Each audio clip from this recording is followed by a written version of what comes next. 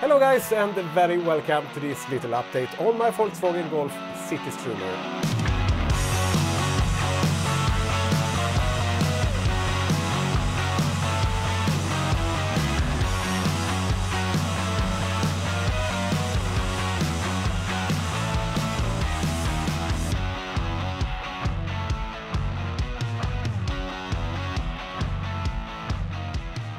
As you can see, I have just installed the battery modules into this car, and it's time to try to fit everything here.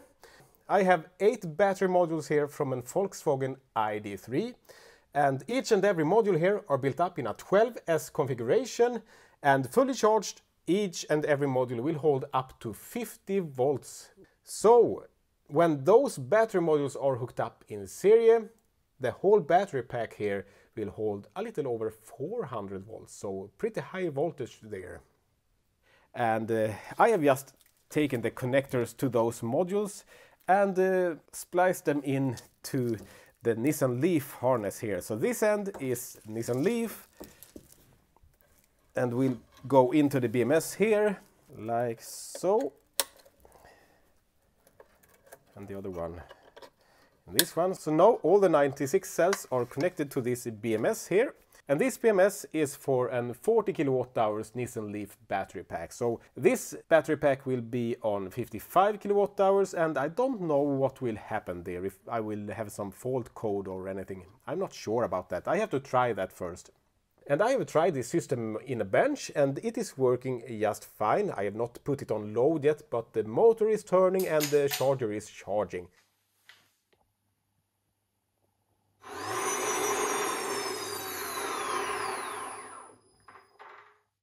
And I think that I will have this controller around here. It will fit pretty nice, like so. And those harnesses will go through everything here. They will not be laying on top of this, of course. And then we have the resolver. This is the brain of everything. So this will talk with the inverter and the charger, and then the BMS, of course. So I'm not sure if I'm going to have this here, or I maybe have this ECU here or something. Yeah, well, I have not decided that yet, so I will take a look at that later. And then we have this relay box, or high voltage relay box. It's not normal relays here. Those relays are magnetic arc blowout relays, if I remember it right. And what that means is that this relay is completely closed up and filled with some kind of gas that won't burn, of course. And then there are magnets inside of this relay. So when the relay open, and if there is current going through the relay, there will of course be an arc, but those magnets inside of this relay are blowing out that arc. And also together with this gas inside of the relay, we don't have much arc at all actually. So magnetic arc blowout relays. So it's pretty interesting. Not normal relays. You cannot use a normal relay together with high voltage DC, because when you open that circuit under load, well, you will have a pretty bad arc, and maybe the current just are still going to flow there. I have heard some stories about people that have installed their solar panels directly to a water heater, and well, when the relay opens up the circuit there, the current just continues to flow. So not recommended at all to have normal relays together with DC there. However, here is the high voltage relay box, and we also have the pre-charge relay here. And how this works is like this, that when you turn on the ignition, one high voltage relay will be active, and the pre-charge relay will also be active at the same time.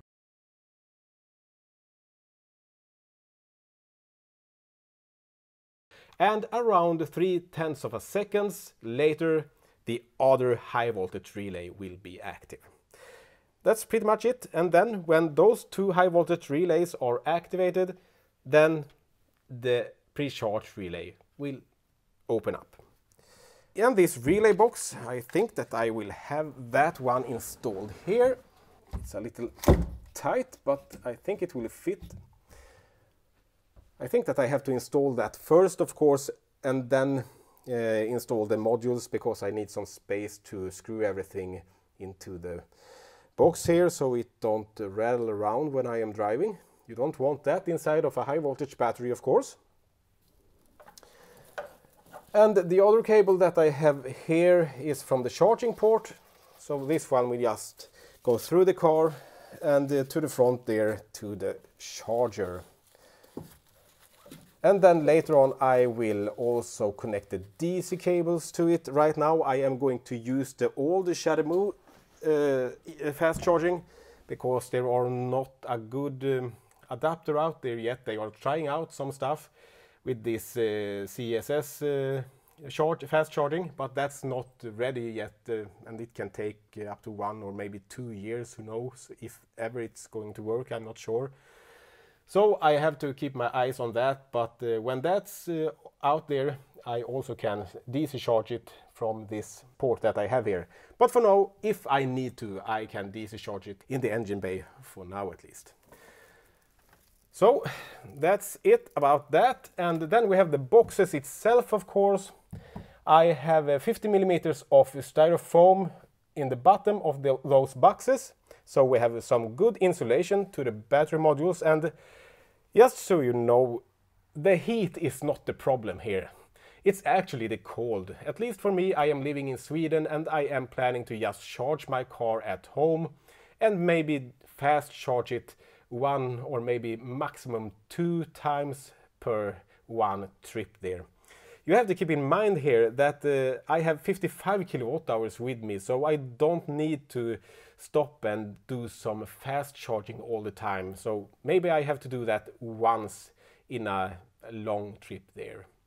And by the way, I'm not going to use this car for daily driving. It's just going to buy some ice cream and, you know, have a great time. Maybe take 1 or 2 long trips just to see how it works, of course, but it's not for everyday use. Let's leave it like that. So 50 millimeters of styrofoam underneath the batteries for insulation, and then I have a 4 millimeter plywood on top of that, and that's not only good to keep the cold out, it's also good if I hit something on the road there. So let's say that I am driving over a stone or something. I will at least have 50 millimeters of space between the battery modules and the bottom of this battery box here. And as you also can see, I have some 10 millimeters of thread rods that are holding the battery modules in this section here. And those thread rods are also going through the floor and will be bolted in the bottom of the car there. So it will not go anywhere. And that's important, of course. So what about the range then? Well, I'm not sure, but I at least hope for 300 to maybe, in the best case, 400 kilometers on one charge. At least 300 kilometers, that I'm pretty sure of. So if I need to go somewhere on a day trip or something, I mean, if I have to go 500 kilometers, that's completely doable. Just one stop there to DC charge, and the heat is not the problem. Not in one charging session there. Maybe after 2 or 3 I will have some problems with the batteries getting hot there. It's now good to have those battery modules in place, so now I have the weight here, and I can start to see how I have to adjust the chassis for the car. That's also a big challenge here. I don't know if you did see when I just lifted out the old lead acid batteries there. It was so high after that, so I cannot go around like that forever. So I have now bought some coils over to the car and installed them today actually to the car, and I am pretty satisfied now with the height of the car. I don't want it too low. I just want it to be a little lower than the original, just so it looks nice. But of course I need to install the windows and the motor and the rest of the stuff before I start to adjust everything, but still, I start to see how this will end up anyway. So now I just have to do some more work on the car here, and don't forget to subscribe if you want to see more of this later on. And then I just have to say thank you so much for watching this video, guys, and I really hope that I see you next time. Take care and goodbye.